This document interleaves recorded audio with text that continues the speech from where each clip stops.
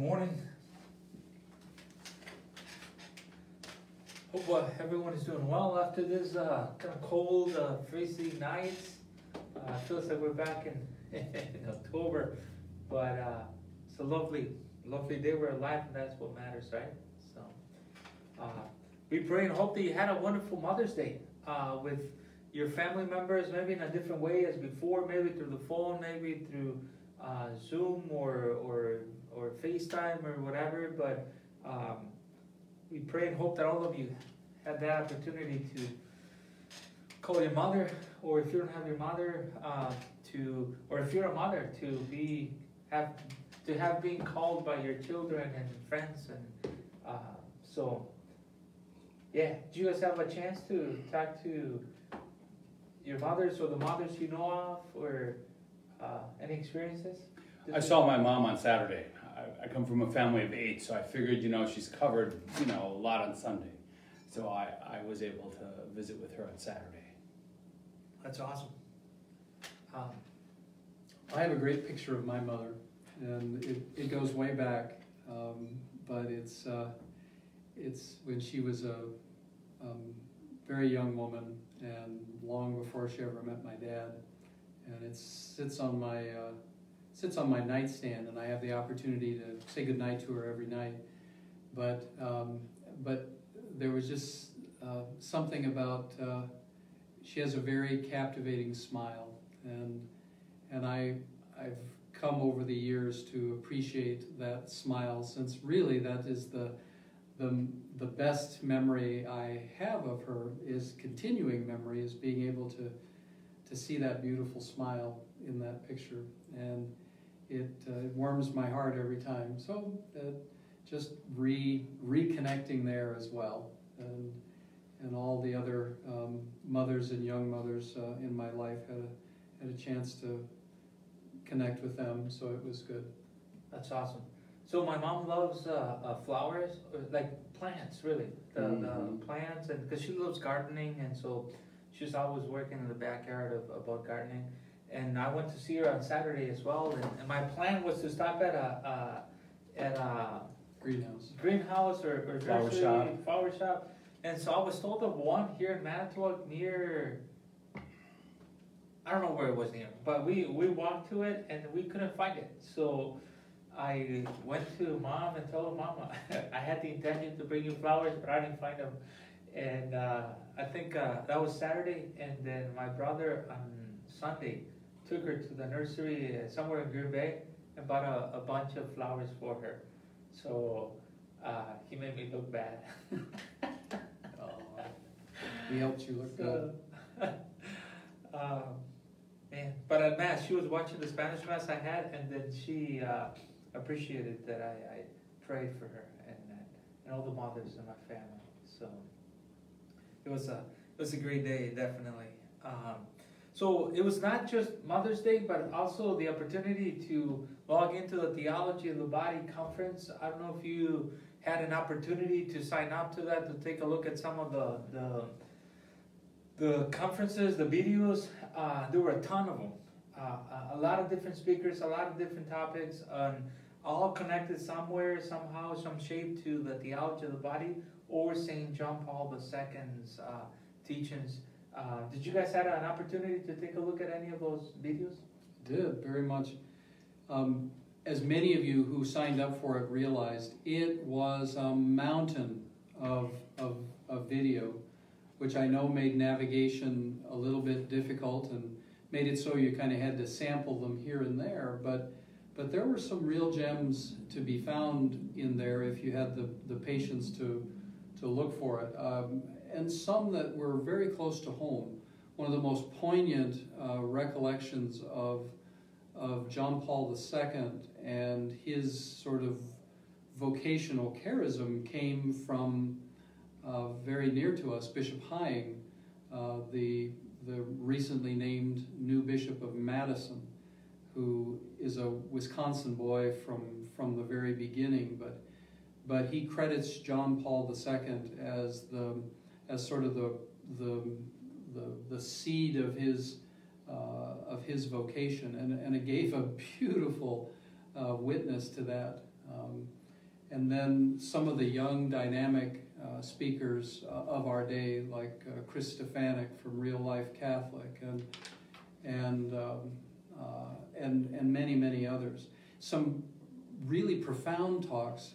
Dr. Janet Smith, who for years was on the faculty of Sacred Heart Seminary in Detroit, and has been on the forefront of the dangers of artificial contraception, and gave a very scientific, but at the same time, like Dr. Smith is, just beautifully well presented, detailed, and why the church teaches what it does, something more than just rules and regs, but something truly for the goodness and health of humanity. So there was greatness wherever you looked, even if you had to dig a little for it. Oh, absolutely. One of my favorite ones was from Father John Burns. Johnny Burns, yeah. Father John Burns is now he's the Associate Vocations Director, I believe, in Milwaukee. Yeah. And that's where we went to seminary. And in our time there, he was in Rome doing his doctorate and suffering, I believe, or something. Can't remember exactly what his doctorate is, but nonetheless, is a priest beloved by us, by a lot of people in Milwaukee, just very smart. And so his talk on theology of the body was called The Restoration of the Garden. Mm-hmm. And he was using some of the passages from Genesis to reflect the beauty of our sexuality, the beauty of our body, and what St. John Paul II was going after. And just like the differences between males and females, and how we all, like, in our own way, like, embrace the beauty of our creation. It's just it was very, very moving. It's probably one of my favorites, if not my favorite, of that weekend. And I think the other that probably you all picked up on as well is that the mix of the speakers, there was everything from those with incredibly advanced degrees, all the way down to those who simply are good, faithful, spirit-filled souls who were able to, whose lives were changed in some way or another, either through John Paul II or through theology of the body. And so the spectrum of those who were able to speak and witness, and you have to give credit to the organizers for a full spectrum, a full slate of those who they gave the opportunity to speak. And there was a thread of similarity through all of them, but the breadth of the talks should have been well appreciated, I think. For sure, you heard from like catechetical stuff, from conversion stories, like what's her name? I wrote it down. Leah Darrow talked about her own conversion story and how our Lord broke through her own life and heart, and it was just beautiful to see. Like you had all ages as well, from young to wiser. Mm-hmm. That's right. And it was just, it was a lovely talk. Some of the people that you would know, expect, are famous, that are well known, like Jeff Cavins, Christopher West, Jason Everett, Matt Fraud, Chris Stefanik, just a bunch of really good, solid people, including our own local superstar. Yes, yeah, right. That's right. Absolutely. So, he gave a truly good talk on the dignity of work. Yeah. That's awesome. So yeah, plenty of stuff. Hopefully you had a chance to take a look at it. And I don't know if this was planned, but this conference was put on Mother's Day. Like the beauty of motherhood, the beauty of giving life, with the idea that the teachings of the church, the teachings of what St. John Paul II brought into the table, the beauty of our sexuality, that we as Catholic Christians do not separate the body and the soul, but they're a bunch, and that the soul is not only good, but the body is also good and holy and beautiful, and how like all the emotions that come to us are always pointing us to a deeper desire in our hearts, that are pointing us to like, which is, we were built to be given as a gift to someone other than ourselves. Mm-hmm. And that ultimately is God, right? Some of us do it through celibacy, in the priesthood, in the religious life. some of other people do it in the beauty of marriage and what that means, and that complementarity of spouses and sexes that in their love are able to produce life, and the children become the fruit, the tangible fruit of their love for one another, and how that brings them and binds them together. So beautiful, wonderful conference. Maybe some of you had the opportunity to buy the premium pass, and maybe you'll have the opportunity to go back and revisit some of those. Might be worthwhile. Yeah, I'm not sure that even if we had listened 24 hours a day from the time the conference started till it ended last night, that we could have gotten through all the talks. That's how deep it was. I think I've only glanced or watched through like half of at most, I think, but it's worth it. There's also a few other conferences coming up as well that are free. I know Chastity Project, Jason Everett, is it Everett? Everett. Yeah, I think his project is putting a free conference coming up. Don't quote me, but I believe it's in the weekend of the 22nd, 23rd, something like that. And then also the St. Paul Center, Scott Hahn's group are putting a conference just for a few hours on Saturday, the eve of, or the day before Pentecost, on the Holy Spirit. So all of those will be free, and it's just beauty, solid doctrine. And we want to make a transition that in order for the theology of the body to make full effect, for us to fully enter in what that theology of the body, that self-giving, that sacrificial self-giving that we're called to, there's some that needs to be there in our hearts, and that's self-control.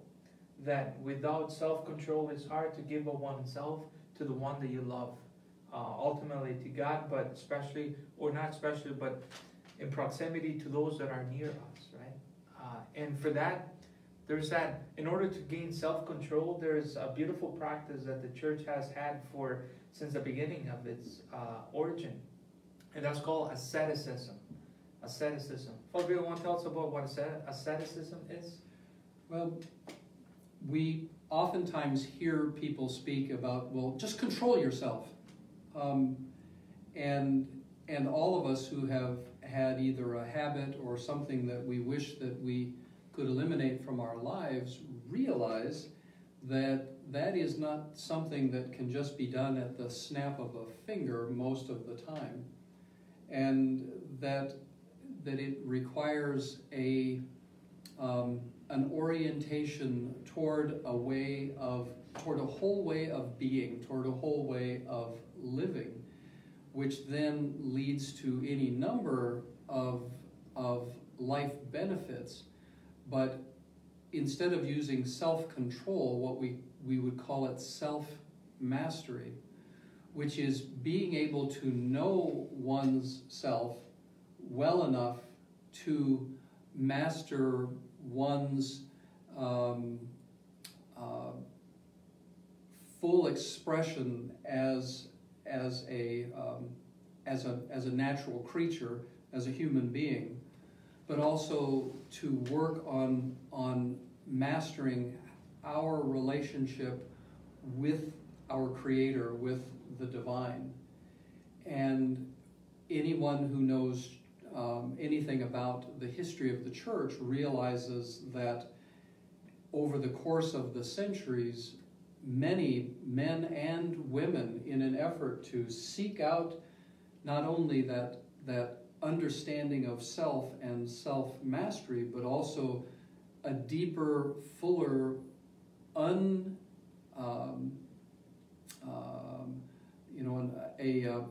a direct relationship with the divine, have often entered into radical isolation, if you will. The old desert fathers who went singly out into the desert. That was men and women singly out into the desert to live, and those who adopted principles of life that we now call ascetic practices. And asceticism has sort of taken on this idea that it's somehow you have to be an unbathed, unshaven, sort of hermit or hermitess that can't deal with people and whatever that might come to our mind with regard to what it is to be an ascetic. That is not it.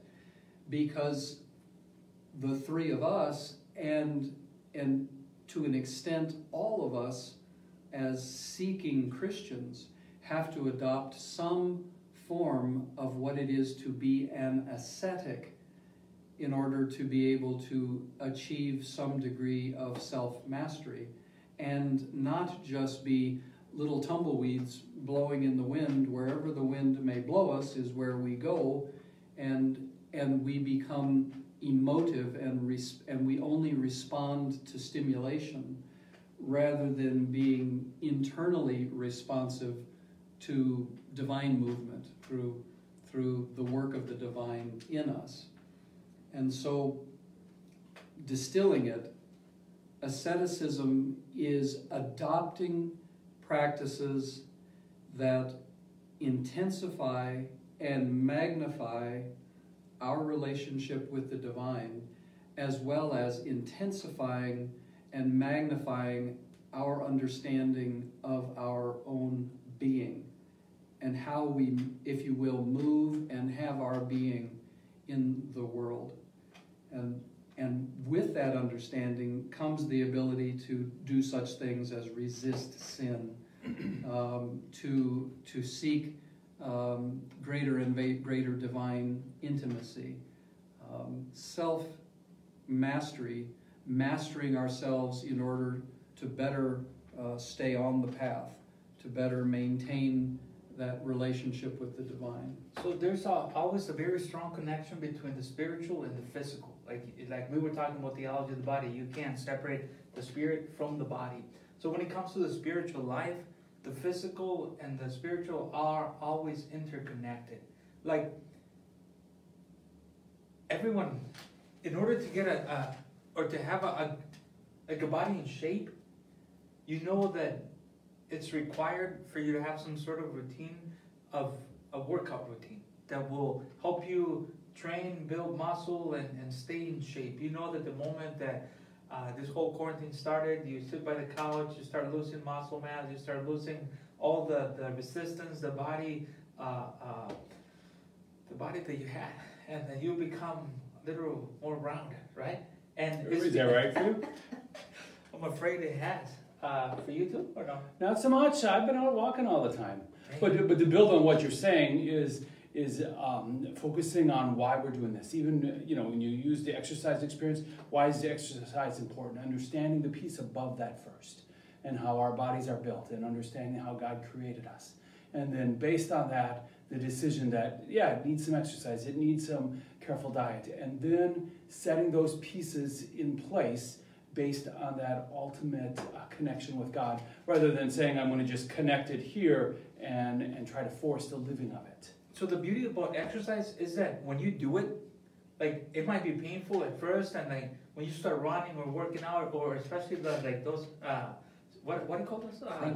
Crunches and like stomach hurts. But you know that the more you do it, that there's a certain life that comes to you, like a certain motivation, a certain like sense of like you feel good, you feel great. Then you stop eating like less of the junk that you were eating. At least that's my case. When I used to run, I haven't run in a while, but that's the experience. That when you begin to work out, then automatically you start to like not eat the unhealthy food that put you back in the backseat. And so when it comes to the spiritual reality, is very similar.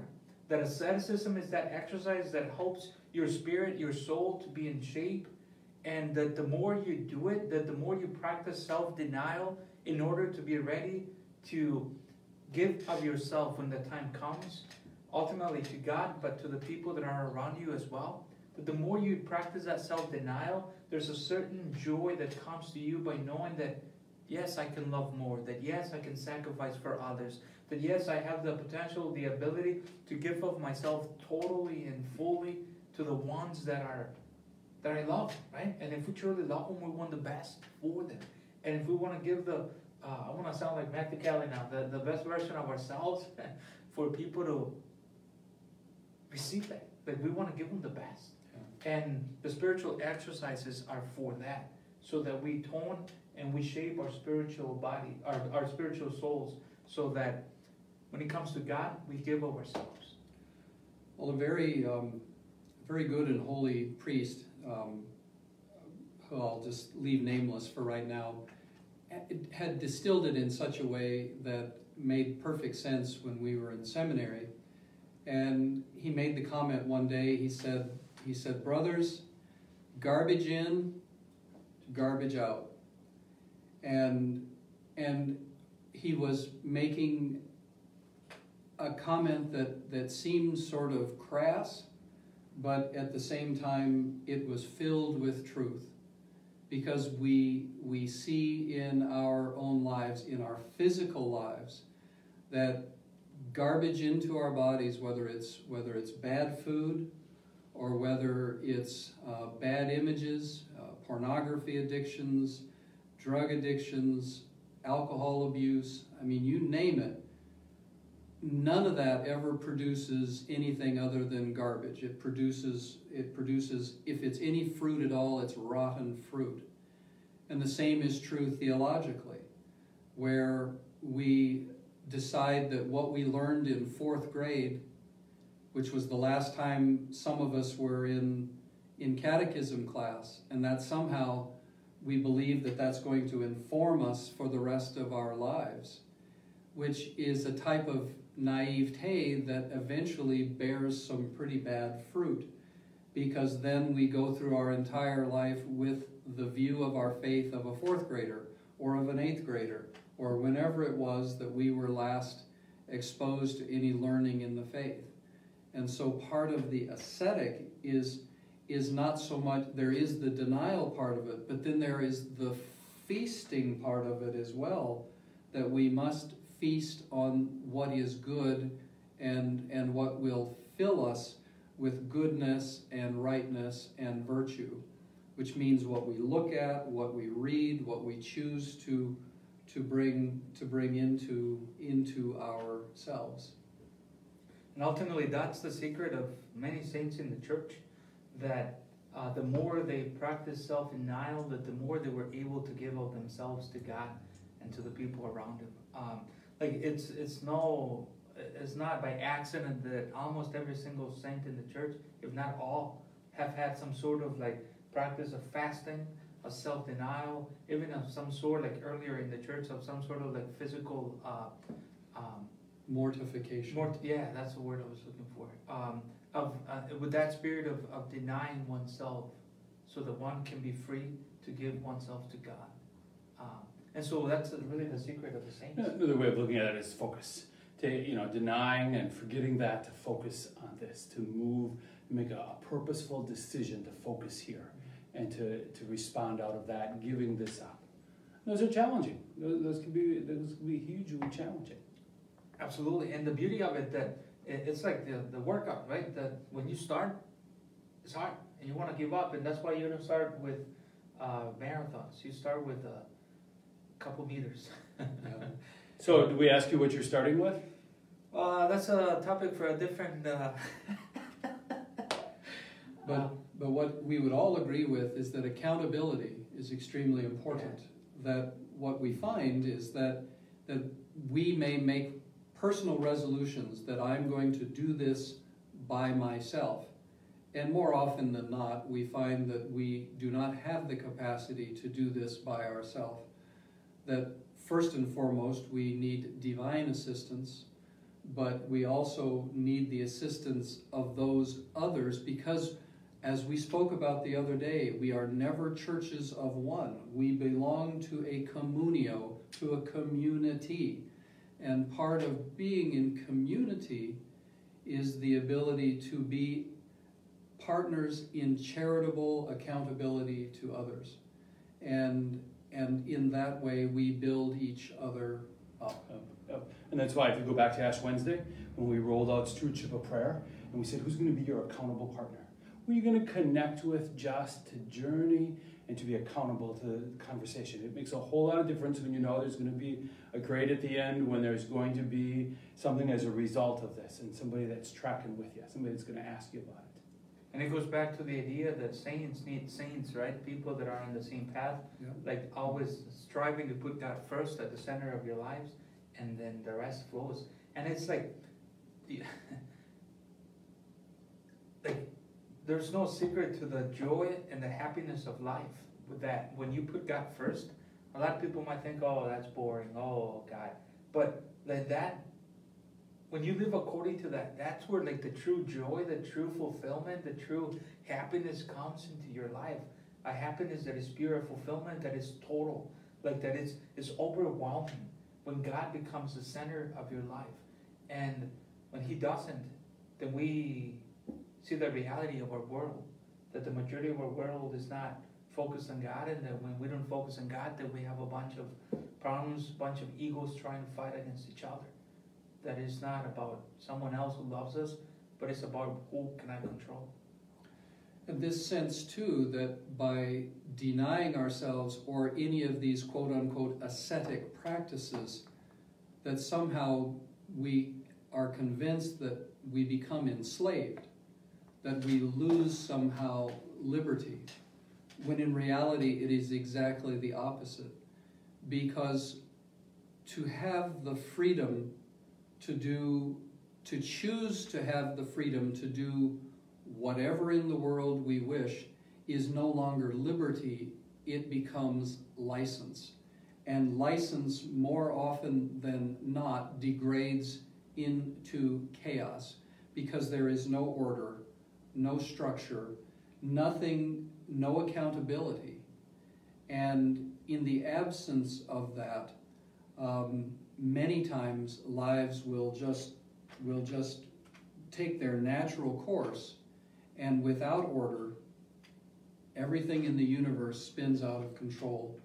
Order provides stability. The lack of order leads to chaos, leads to license, and that can be poisonous, if not fatal, to us both as spiritual and many times as physical beings as well. And physically, if you never work out, if you do nothing to maintain your body, like it's a matter of time before it starts decaying, and problems and pains and struggles. And spiritually, it's the same thing. It's no different. That if we do nothing to maintain our spiritual reality, then it will suffer, it will struggle. And when you start exercising, working out, the first thing that goes out is fat. And when you start like spiritually working out, you loosen up the spirit to act within you. It's like as I was saying this, like this image of the spirit inside of us, when we don't do anything and we don't work it out, it's like a spirit that is like glued with fat to and then as you work it out, it's like it's loosening up, and it becomes free to act within you. That's a weird image. It's a weird image. You might move it to the sense of the fat is like sin. You need to let it go. It needs to drop off so you can truly be in shape for what you want. For sure. And it's all because it's life-giving. The workout is life-giving, as difficult as it may be. The spiritual life is really the ultimate life-giving. It's that communion with the Father in your heart. And my friends, if you haven't experienced that communion where you're missing it out, it's such a beautiful life-giving experience when you come in contact with God. And many people will ask the question, well, how do we know anything about the ascetics? How do we know anything about the Desert Fathers? If they went off into the desert, they must have repelled anyone who wanted to come join them. Absolutely not. They may have gone to the desert, but their lifestyle began to attract others who then went out and asked to be taught, who asked to learn from them. They were not isolated, selfish hermits. They were profoundly, in their profound asceticism, they became profound givers and teachers of what they discovered. And that is why we can even speak of it today in terms of its of its health and virtue. For sure. And we're out of time, but as I read this comment by Daniel, talking about temple maintenance. Temple maintenance. Temple maintenance. Yep, Yeah. I saw that. It reminded me of Yeah. of an old friend who was a little bigger, who talked about that if the temple is the body of the temple of God, the body where the Spirit dwells, he said, well, I'm going to build God a basilica in me. Meaning that he was big because of the basilica he was building for God. I'm not sure if that's how it works. Do you not know that your bodies are a temple of the Holy Spirit? Yeah. But that, again, that is as much spiritual as it is physical. Who's the architect of his temple? Himself, his food, or his God? I'll go back and ask him. Yeah, go back and ask him that. Who's your architect here? Oh, man. Who's got the design? Who's got the plan that you're working on? So with that, it's simply an invitation for all of us to dive deeper into the self-denial that ultimately will set you free, and that it will lead you into a deeper love, and to be able to love in a way that is much more profound, that is much more life-giving. That when we are free from ourselves, then we are free to love our Lord and the people around us. This is just a win-win situation for you, for your spouse, for your family, for us, for everyone, right? The more I lose myself and give myself to God, the more you guys benefit. Because then you'll be relating with someone who is joyful, who is happy, God willing, right? So, well, the priest without a sense of asceticism is one in danger, in peril, personal peril, and also as an ability to do anything of value for others. absolutely. So, with that, should we close with a prayer? In the name of the Father, and of the Son, and of the Holy Spirit. Amen. Heavenly Father, we come before you today with our hearts full of gratitude. Thank you for this beautiful weekend that we had. Thank you for the many teachings that you were able to give us through the Theology of the Body conference. Thank you for our beloved mothers. Thank you for their love, for their self-sacrifice that reflects your own love, that reflects your own desire to give up yourself to all of us. We ask that you may be with us, that you may pour abundantly and graciously your love and your mercy upon our families, upon our church, upon our world, especially those people that are sick, especially those that are suffering, those that are struggling. Be with them, love them, pour your Holy Spirit upon them, that through your powerful presence they may be healed, that in your name anything oppressing them, whether it's physical or spiritual, may be cast to the foot of the cross, where it has been destroyed. Be with us, help us to grow in our spirit, help us to grow in a spiritual life, that we may gain self-control to give ourselves totally to you. And through the powerful intercession of the Blessed Mother, we pray. Hail Mary, full of grace, the Lord is with thee. Blessed art thou among women, and blessed is the fruit of thy womb, Jesus. Holy Mary, Mother of God, pray for us sinners, now and at the hour of our death. Amen. Our Lady of Good Health, Pray for us. Saint Joseph, Pray for us. Saint Francis of Assisi. Pray for us. Almighty God bless you, the Father, the Son, and the Holy Spirit. Amen. Amen. Go in peace. Thanks Thanks be be to to God. God. 8 o'clock tomorrow. Tonight, one final announcement. We've moved our evening prayer and rosary to 7 p.m. It will no longer be at 4, but now it will be at 7. That's what the majority of the people thought it would be best on that survey that we did. So live at 7 on Facebook. Yep, 7 o'clock, starting today. Please join us if you're able. God bless you.